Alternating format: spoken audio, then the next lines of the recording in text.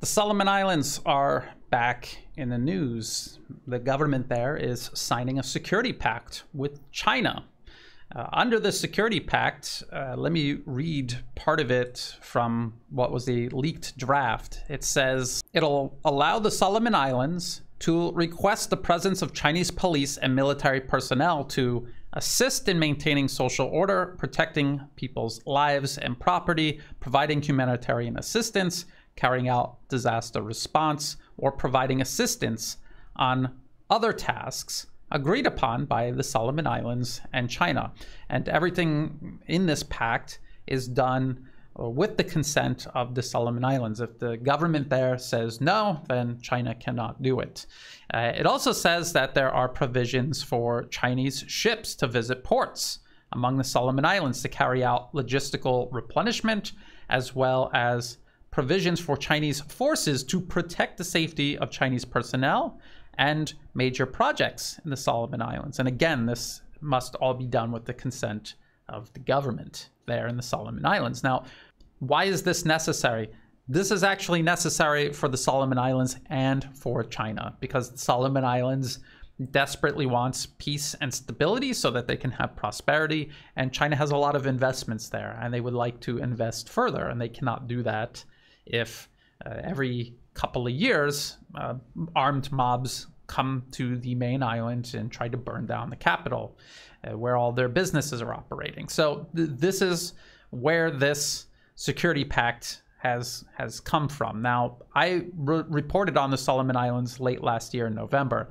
There were violent riots in Honiara, the capital, on the main island, Guadalcanal. And these protesters, these rioters, came from Malaita. This is another main island of this archipelago. And actually, it has a slightly larger population than the main island, Guadalcanal.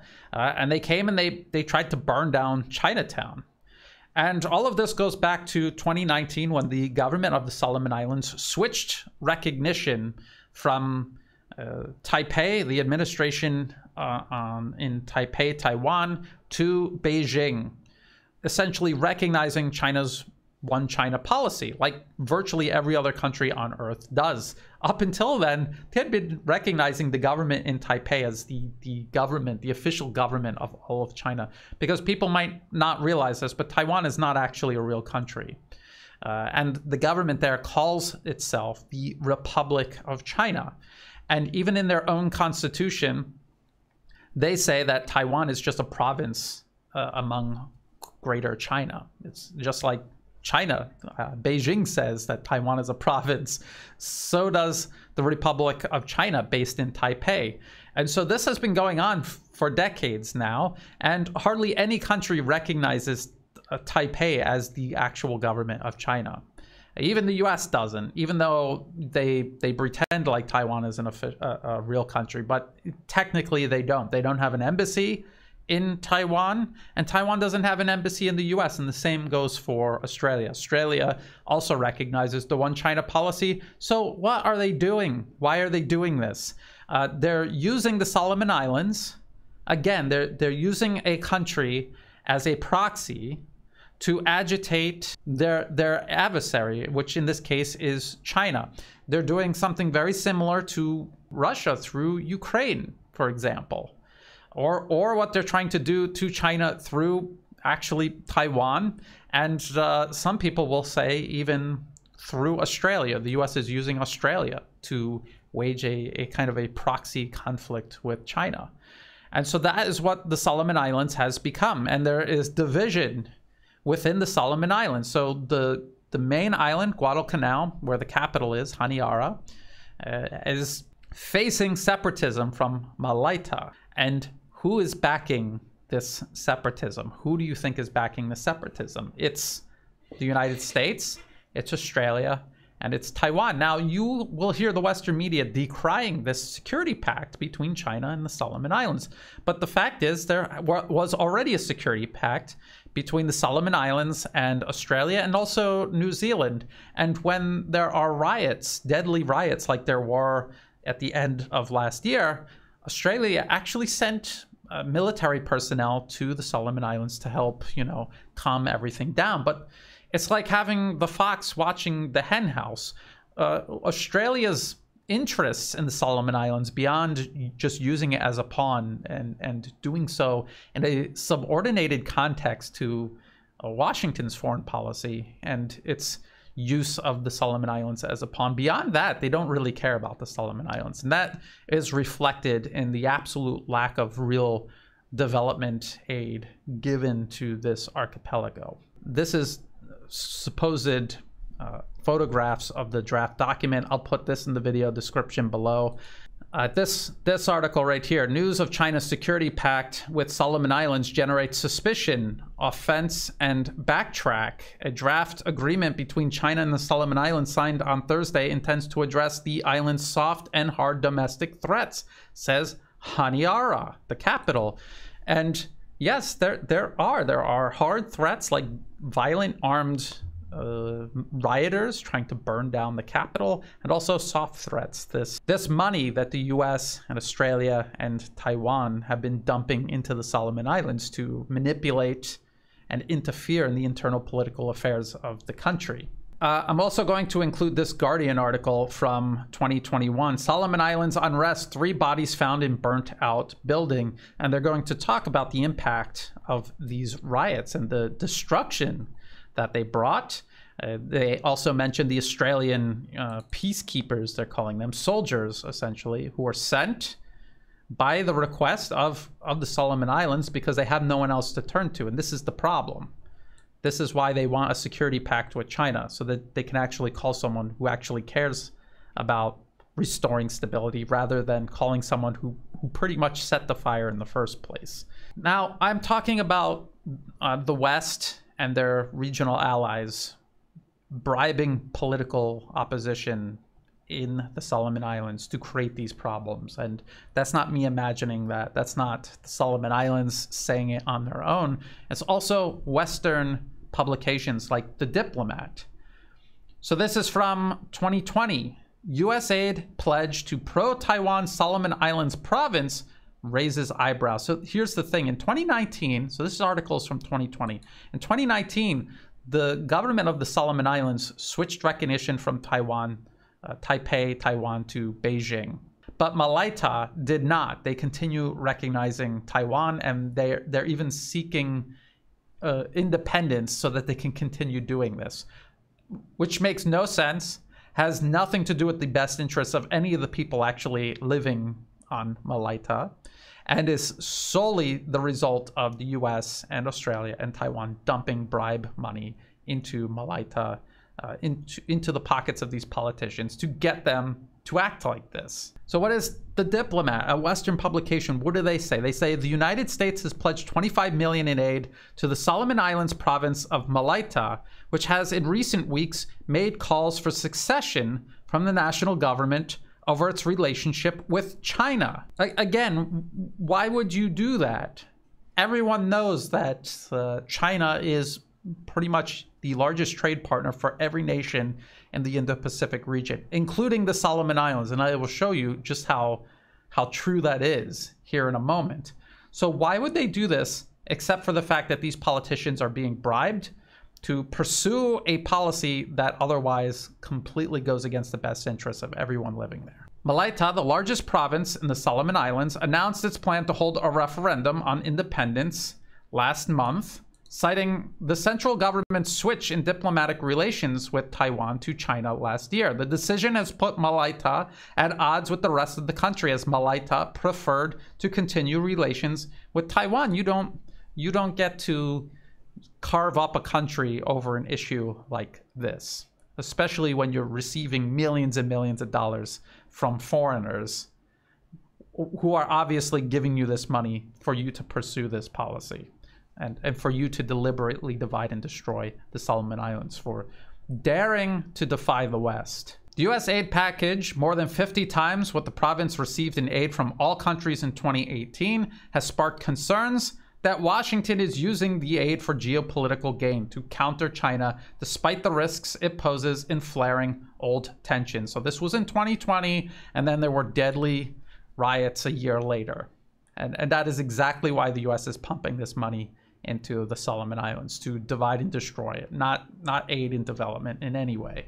Here's the other issue. The Solomon Islands government has also said that the aid still needs to go through proper channels and be approved by the cabinet. They're trying to send this money to Malaita without sending it through the central government of the Solomon Islands first. So it is very obvious interference by the United States, an obvious blatant violation of the UN Charter, complete interference in the Solomon Islands' internal political affairs, and toward the goal of dividing and destroying the country. And just so you know, Chinese aid decreased from 241 million in 2018 to 121 million in 2019. So you see the US throwing money in there to try to reverse this process, this growing relationship between the Solomon Islands and China. And you see China doing the opposite. They're taking away aid money because they know just throwing money at a country is not how you spur development. You actually have to go in there and build infrastructure. You have to help with education. You have to do actual things on the ground to make those changes happen. The US pumps that money in saying that it's for development when it's clearly for bribery. And they actually used the word bribery in this article. This is from 2021, December 2021. This is after the deadly riots. Taiwan must avoid pouring fuel on Solomon Islands fire. The Solomon Islands is a tinderbox of complex ethnic tensions, corruption, and competing local interests, meaning interference from Beijing or Taipei can have disastrous consequences. So first of all, this article is noting that these riots have happened before. Last year was not the first time this has happened. There were protests in 2006, and then this is a policy paper from 2007, and they say the havoc in Honiara is a physical expression of the destructive impact that Taiwan and China can have on small island states. We found that in the Solomon Islands, where governments are totally disoriented, in fact, just about destroyed by interventions of this kind. Just a few bribes to the right people at the top, and you have undermined the whole governing system. And this was just months before extra troops were sent from Australia and New Zealand, and they were to bolster a mission that had already been ongoing since 2003 because of these divisions. And it says, in fact, while the bribery became more sophisticated, it had previously been indiscriminate. In June 2001, a $25 million loan to the Solomon Islands from Taiwan's Export-Import Bank was announced by Taipei. The suitably vaguely stated purpose was to foster peace by compensating the victims of the ethnic conflict that had ravaged the island since 1998. But while some of the money went to legitimate causes, displaced families, and unpaid civil servants, the lion's share ended up lining the pockets of politicians and militia leaders. Armed gangs held up government ministers for compensation as Honiara descended into mob rule. And so when you see an armed mob led by these, they're admittedly separatists from Malaita, trying to burn down Honiara, that is why they're doing it. It's because they're being paid off to do it. It's just like a color revolution that the US engineers anywhere else in the world. They build up these opposition groups, they fund them, and then it'll come to a head where you will have these violent episodes where they're trying to overthrow a government or coerce a government into reversing a policy decision, like recognizing Beijing instead of Taipei. Now, you see the United States and Australia and Taiwan having this oversized political influence over the Solomon Islands. So you would think that they must have a very significant economic role in the islands as well, right? Wrong. So let's just check this out. This is 2019. This is from the Harvard University Atlas of Economic Complexity. Where did Solomon Islands export to in 2019? Their by far largest export partner is China. Over 65% of the Solomon Islands exports go to China. How many go to Taiwan? Not even 2%. What about the United States? Not even 1%. How about Australia? Not even 1%. Between the three of them, it looks like probably not even 3% versus China. And what about imports? Again, China is the Solomon Islands' largest import partner. Australia is second, and Australia benefits from proximity to the Solomon Islands. But even still, the Solomon Islands import less from Australia than they do from China. China is their most important trade partner. And in addition to that, in 2019, after the Solomon Islands recognized Beijing over Taipei, they joined the Belt and Road Initiative. And this article from ABC, this is Australian news, talked about some of the deals that would entail. So one of the deals would see Solomon Islands become a destination country for Chinese tourists. What people need to take away from this is that the United States doesn't care about what's best for the Solomon Islands. All they care about is stopping the rise of China. And if that means burning the Solomon Islands to the ground, sinking them into the ocean so that nobody can have them, then they will do that. They will try to do that. That is what the United States does everywhere the Belt and Road Initiative passes through. I've talked about Pakistan, the China-Pakistan Economic Corridor, how the U.S., since at least 2011, they have been arming and backing militants who want to carve off southwest Pakistan, a region called Baluchistan, off from the country. Separatism, again, more separatism. And they were attacking infrastructure projects in Pakistan. They were killing Chinese engineers. They made an attempt on the life of the Chinese ambassador to Pakistan. In Myanmar, there are projects in Myanmar that US-backed opposition groups have attacked, both politically and physically. And I'm based in Thailand, and even here in Thailand, there aren't armed attacks on Chinese infrastructure projects, but the US-backed opposition has openly called for canceling the Thai-Chinese high-speed rail link, which would join up to the high-speed rail link already finished and in operation in neighboring Laos. They want to cancel that, and they want to replace it with the Hyperloop, which doesn't even exist. It's technology that does not exist.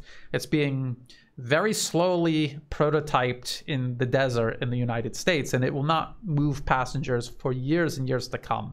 While China's high-speed rail technology moves billions of people every year.